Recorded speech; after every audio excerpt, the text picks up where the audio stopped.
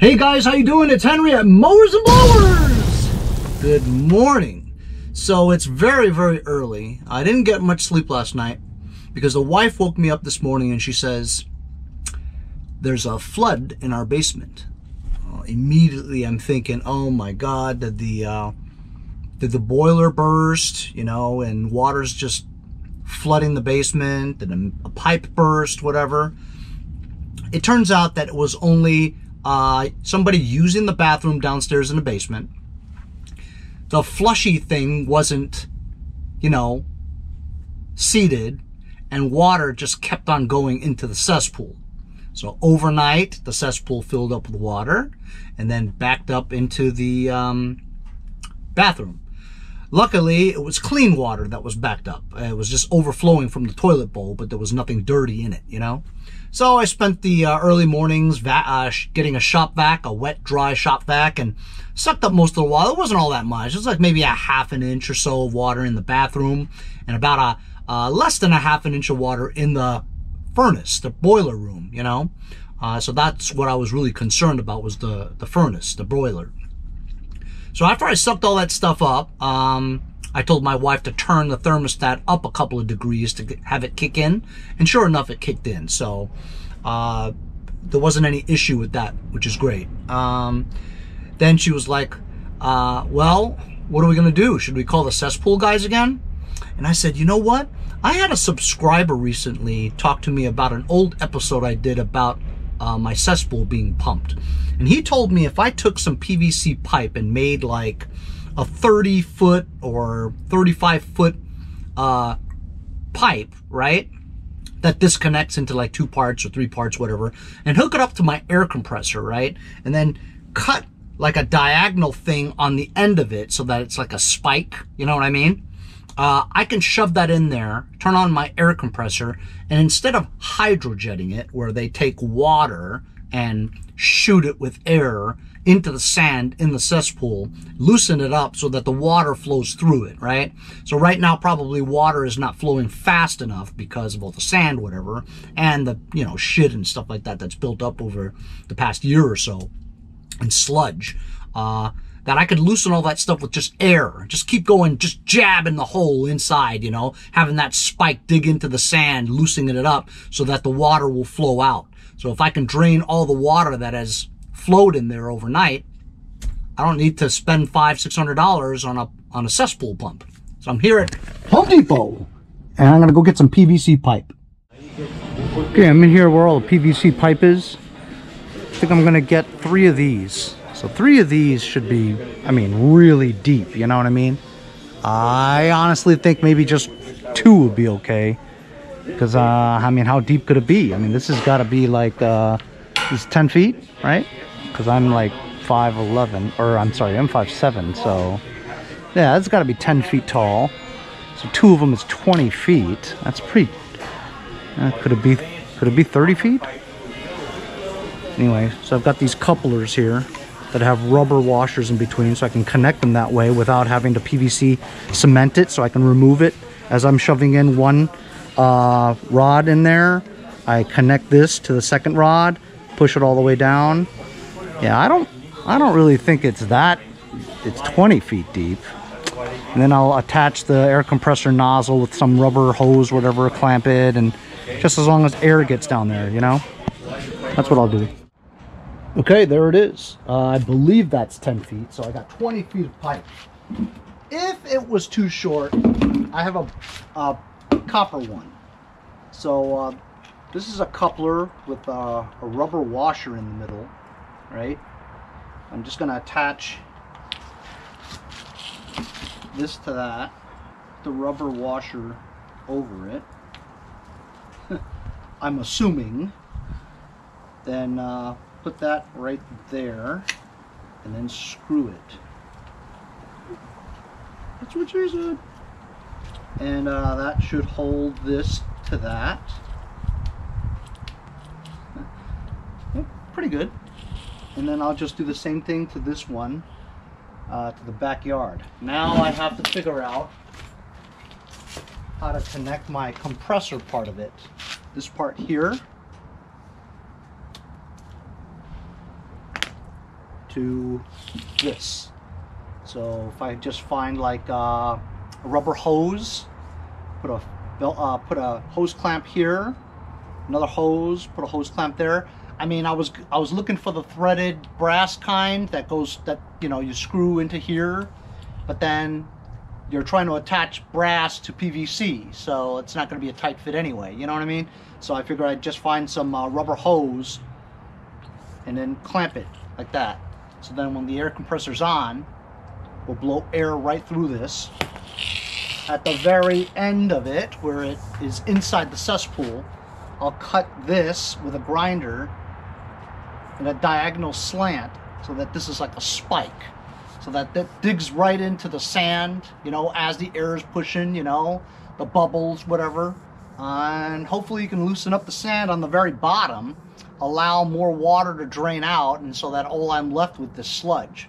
Because I know that cesspool is now filled with just not so much shit and sludge, but like 80% water.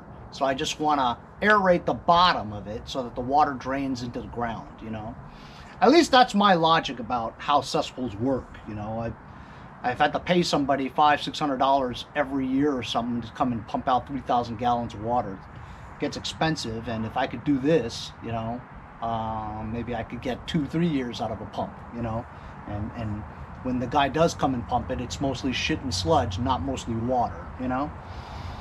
Unfortunately, when the water is built up high like that, you can't flush the toilet downstairs because it's full. And it takes a long, long time for that water to drain out, you know. And if it's compacted with a lot of sludge and shit, it's not going to drain at all. That's why you get it pumped, you know. So we'll see what happens. I'm just giving it a try. It cost $15 for these things, so it's worth it to try and see if I can do it. First thing I'm going to do is I'm just going to connect these two. I know I should just do it back there, but I'll just do it here. And I'm going to shove this pipe into the hole. That's what she said. And see if it even reaches. So I know I can, if it doesn't reach, I'll have to try to fabricate a way to get that part, a copper pipe onto here to reach, you know. But I think it will probably reach. Maybe. Sort of. Kind of. Not 100% sure. But we'll see. Okay, let's try to bring this in the backyard without breaking it. So this is the cap where my cesspool is hidden. Rubber cap here, and in there is the sludge. So I'm going to see if this reaches all the way down there. It's going to be yucky. Let's see.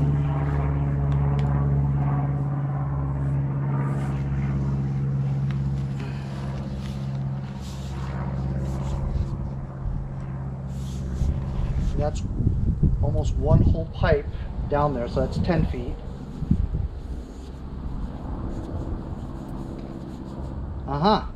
I've hit bottom, so it was enough.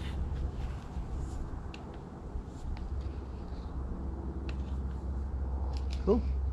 Now I'm a little afraid that what if it slips and that other pipe is down there forever, you know? So what I'm going to do is I'm going to actually tape it. You know what I mean? I know you know what I mean.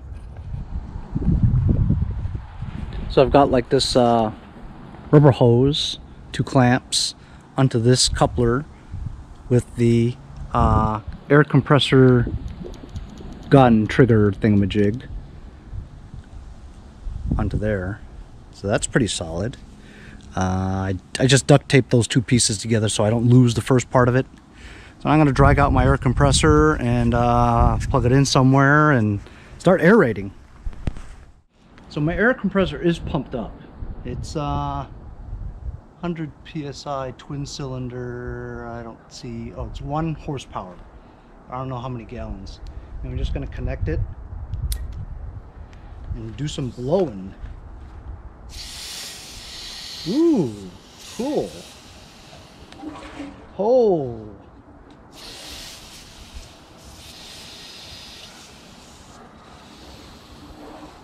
Ooh. I think I'm doing something.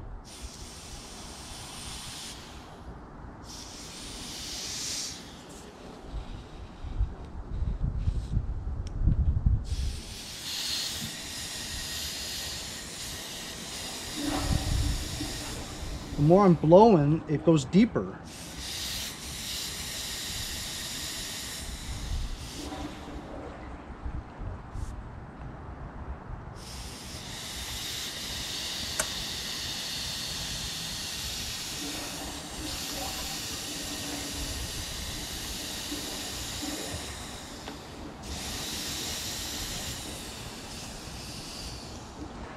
Got some leakage here.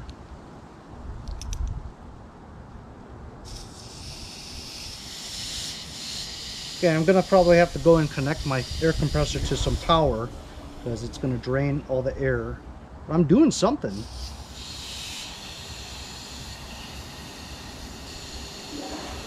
I can hear it swirling around down there, and the more I blow, it goes deeper. So I'm agitating the sand on the bottom, allowing the water to swirl around, and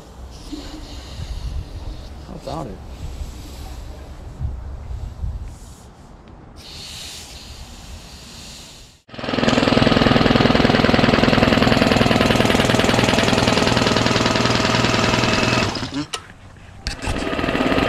My wife is using the same outlet at the same time. These are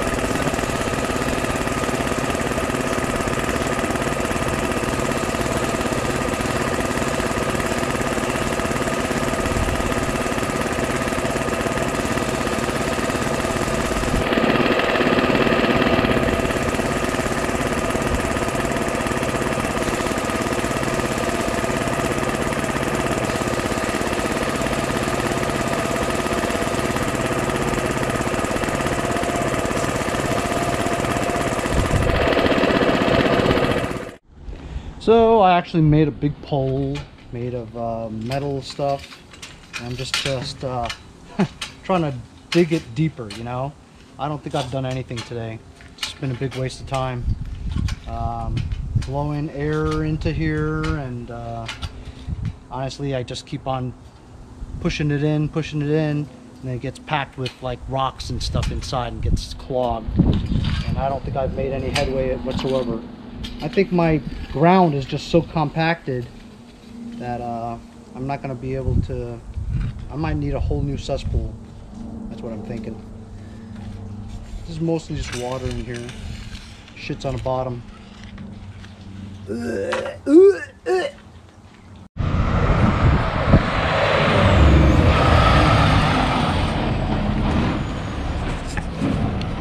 What am I gonna do?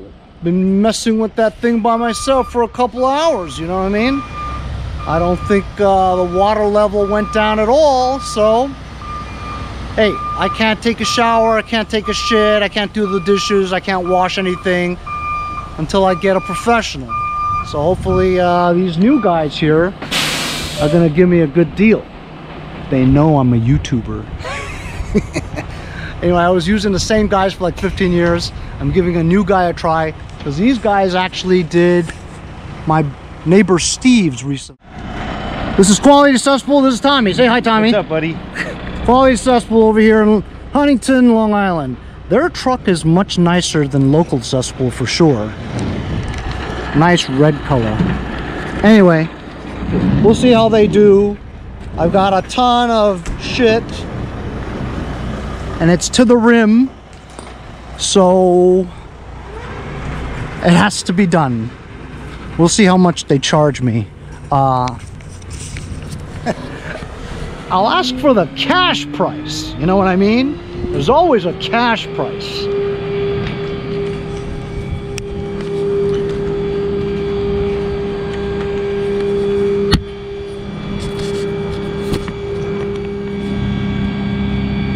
So they hook up this big hose, goes in there. I don't hear nothing yet, but he's supposed to turn on some kind of a generator.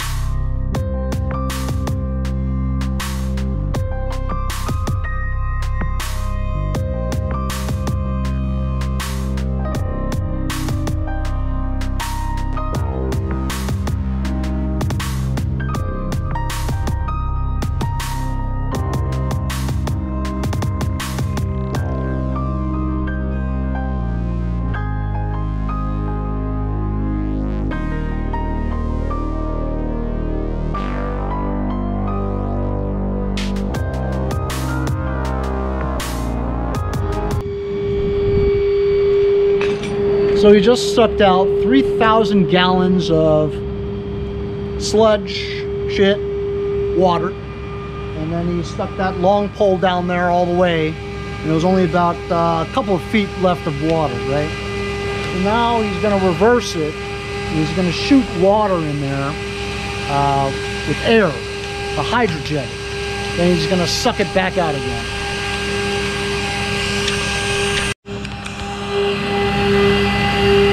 So you see that 20-foot long rod that he just put in there?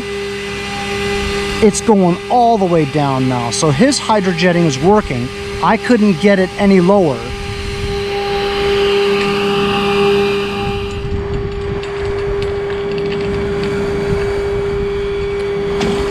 Okay, so now that thing's showing about 5 feet of water. All the water went back in there again. You can see that thing was all sucking.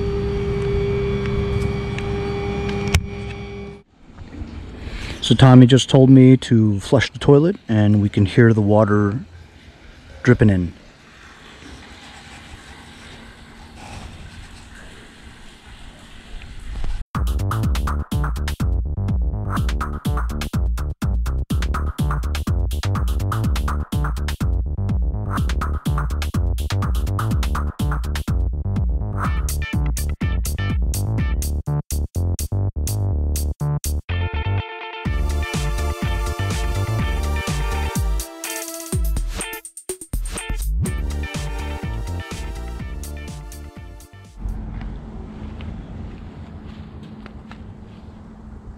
So as fast as the money goes into my pocket, it comes right back out again to give to those guys. It would be unfair of me to tell you how much he charged me, but it's about the same as what the other guy charged me for the past 15 years. Anyway, he says I gotta take it easy on the, like, no laundry for a couple of days, you know, take it easy on the water, let the chemicals do its magic. You know, burns up the sludge and the shit and all that, just to clean it out really well, you know. See how long this one lasts, you know. It's never fun to have to pay for your cesspool to be pumped out, but it is what it is, right? If I wanted to replace it with a new cesspool system in here, it would cost like $7,000 or $8,000. And I'm just gonna pump it every year until I leave this property, you know, and it'll be somebody else's problem. In Long Island, that's what it's common, cesspools, you know. And I mean, I came from New York City, you know, Queens, so I had sewage system my whole life. I didn't care how many showers I took a day, how much water was, you know, because water's cheap, you know what I mean? So, you know, living in Long Island now, oh my God, if you got a water drippy faucet, whatever, I gotta fix it because every little drop adds into the cesspool if it's not draining, you know. Anyway, that's my video for today. It was completely an unintended video, but I record pretty much everything I do. I showed you the shit, I just didn't show you me taking the shit. See you guys next time on Mowers and Blowers.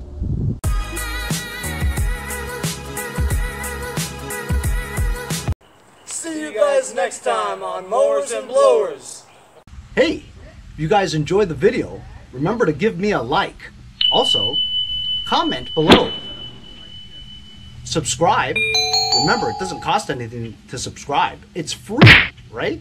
Also, hit that little bell. That way you'll get post notifications whenever there's a new video and you won't miss out on any of them. Remember to follow my Instagram and Facebook, as well as if you'd like to donate $1 or $2, paypal.me/mowersandblowers. Really appreciate all the support. Also, to keep the videos coming every day, support the channel. Bye.